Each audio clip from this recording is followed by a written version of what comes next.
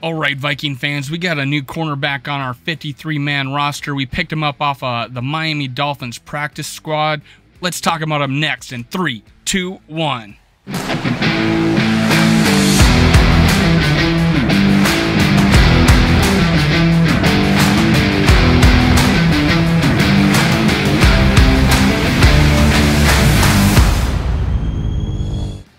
Gather around, Skull brothers and sisters. This is Skull World, brought to you by Minnesota Sports Talk. I'm your host, Dave. You can follow me on Twitter, on TikTok, Facebook, at Skull World.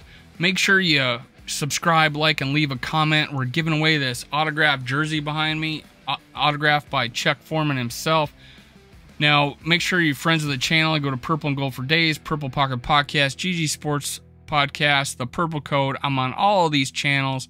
Make sure you go subscribe, like, and comment, but make sure you like and subscribe and comment on this one, and you're entered to win that autographed jersey. We've given away the last Spin Doctor bobblehead, but go to chuckforeman44.com, use Skull15 on checkout, you get 15% off. The jersey, we're giving that away January 3rd. Subscribe, like, and comment, and you're entered to win. I do not throw away any entries, so make sure all entries are taken. I do not throw them away, so if you've entered, you're still in it. And we're with Fanatics.com, so make sure you go to the description below. I'll have links. Use those links, copy and paste them into a new browser. You'll be if you purchase with those links, you will be helping out the channel. Now let's talk about the person, Kalon Barnes. I'm using this photo because he is known for his second fastest ever combine time, a 4.23. There is a video. There's all sorts of videos in the description. Again, this is the most, as usual, I talk about, the draft potential of players more than anybody. When I go back and look to see what we thought of them before the draft, Kalon Barnes was brought in on a visit to the Vikings. We liked him. We considered him. We didn't draft him. Obviously, we drafted a couple of secondary players earlier in the draft. We didn't go like a Caleb Evans, Andrew Booth Jr., Lewis Seen. We kind of filled our roster full of cornerbacks and safeties that we did not pull the trigger on him. We probably would have tried to bring him as a undrafted free agent, most likely. However, he was drafted by the Carolina Panthers in the 7th round, pick number 21. Ran a 4.23 40. You'll see in the video of his 40 time it said 4.29, but his official time was 4.23. Do not know how that works, but let's go through his bio again. I got everything I'm talking about. I got videos, links in the description below. Go watch every single one of them. Get to know your new Viking. I think he was a great pickup. If anything, special teams right out of the gate, and a little, he's going to be on the 53, so we get a little security there with another cornerback as we've been losing secondary players this season for the season. Kalon, pronouncing Kalon, Barnes was best known for his exploits in track during high school years, owning the country's best 100-meter dash, time 10.04, and second best 200 time 20.55 as a senior, winning state titles in both for the second straight year. He also beat former Auburn and current NFL receiver Anthony Schwartz in the 100 meters at the Adidas Dream 100 in 2017. Though Schwartz was coming back from an injury, Barnes ran with Baylor in 2019 outdoor season, winning the USC Trojan Invitational 100 meters at 10.43. On the football field, he was all-district player at Silby High School in Texas before joining the Bears. He shifted from receiver to cornerback during preseason camp as a true freshman, playing 11 games as a reserve that season. 10 tackles, 1 pass breakup. Barnes contributed in all 14 games in 2019, 22 tackles, 1 interception, 5 pass breakups, before earning a starting job in 5 of 6 games played in 2020. 13 tackles, 2 for loss, 1 interception, 3 pass breakups. Though he missed time at the end of the year, played with a heavy rap due to a thumb injury, Barnes started 10 games in 2021, again missing time due to injury, but collecting 24 tackles, an interception, and pass breakup during the year. This was by Chad Reuter. You will see a video of his highlights. You will see the cast he played with. It was basically a club he played with and got an interception with it. He missed out on other interceptions because of this cast. You will see in other videos of his interceptions of that he has ball skills. He was a receiver going into college. In his press conference with the Carolina Panthers, he was, outstanding in the press conference. He's a great personality. Wolfson interviewed him in the locker room. He was great. I don't have the link to that, but go check it out. Go to Wolfson's Twitter. I forget his Twitter handle, but you can find it. Doogie Wilson. Now make sure you go check out these videos. Find out what this player is about. If he's a project, he's an outstanding choice as a project. He does have ball skills because he was a receiver. He is a cornerback. He says he's a football player that plays track, not the other way around. He has such elite speed that I think Adidas or Nike, I think it's Adidas, was going to sign him $6-figure deal to go run track for him. His dad talked him out of it, who was an elite athlete too, and said, hey, go football route because you get a bigger paycheck. This is a one-time deal with Adidas.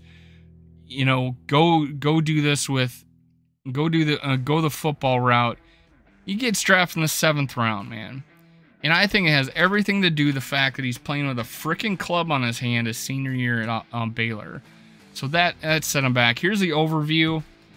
I also have this in the description below. Cornerback with traits worthy of consideration for a late-round pick. Barnes has legitimate track speed, but his play can be too reliant upon that aspect of his game. He's better athlete than cover man, often losing track of his coverage duties. He's athletic and no excuse for not playing with better technique. Barnes' length and ball skills could have team willing to plug him into a practice squad slot to see if there's more consistent football ahead for him.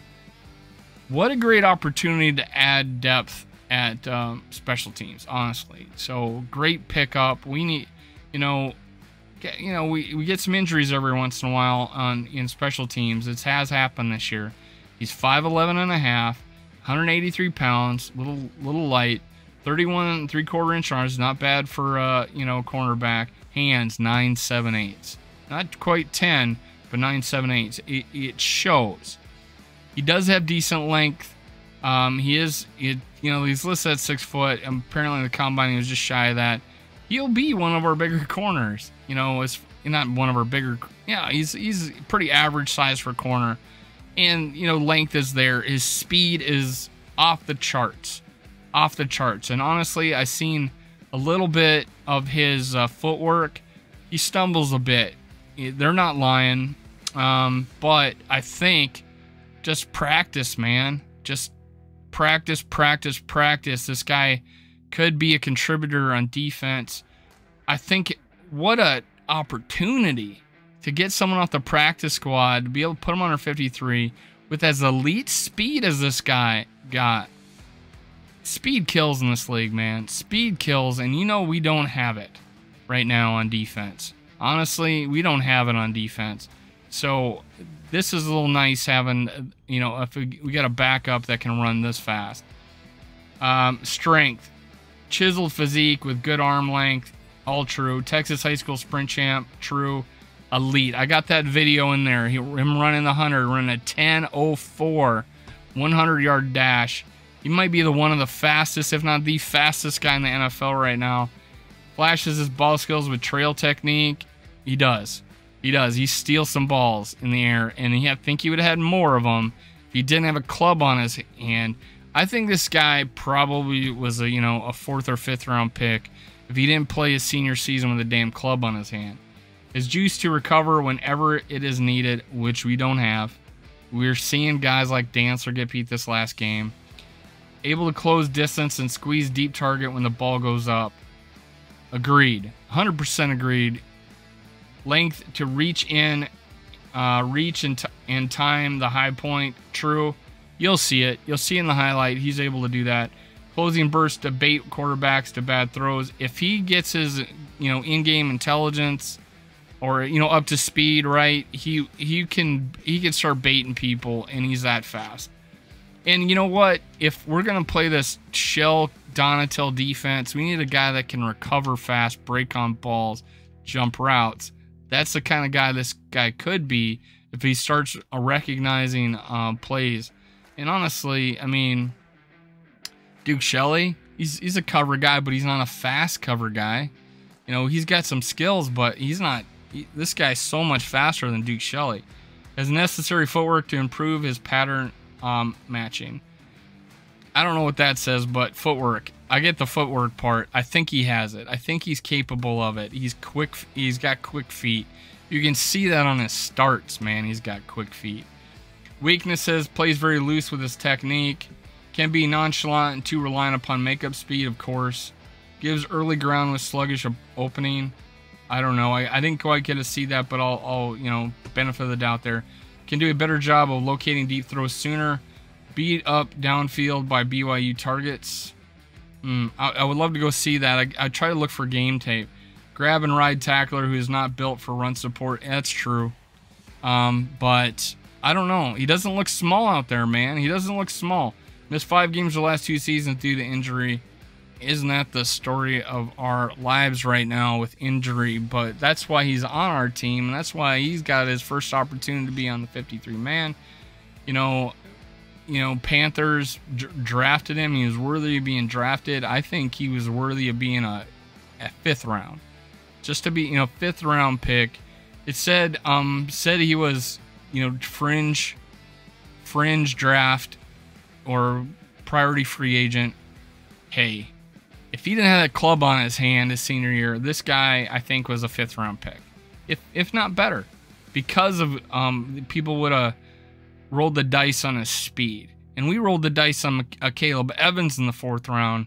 This guy, he was up there as far as talent goes.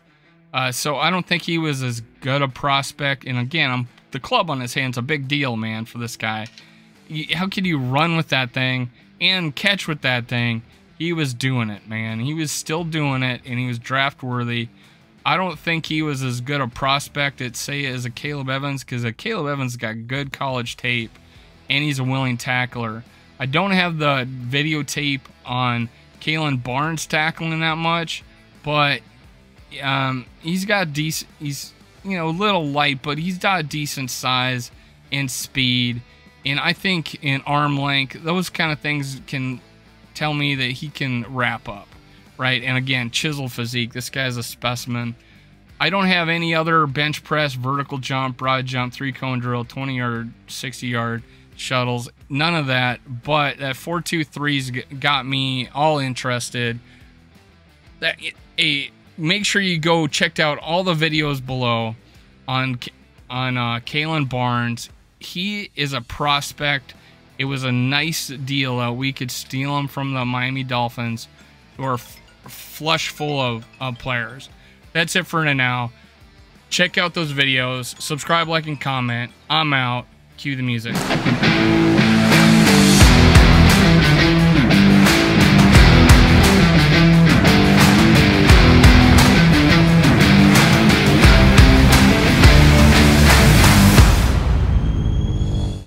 Thank you, Viking fans, for listening. Make sure you catch my other episodes. Also, make sure you subscribe, like, and leave a comment below. Thank you. Thank you. Thank you. Skol Vikes.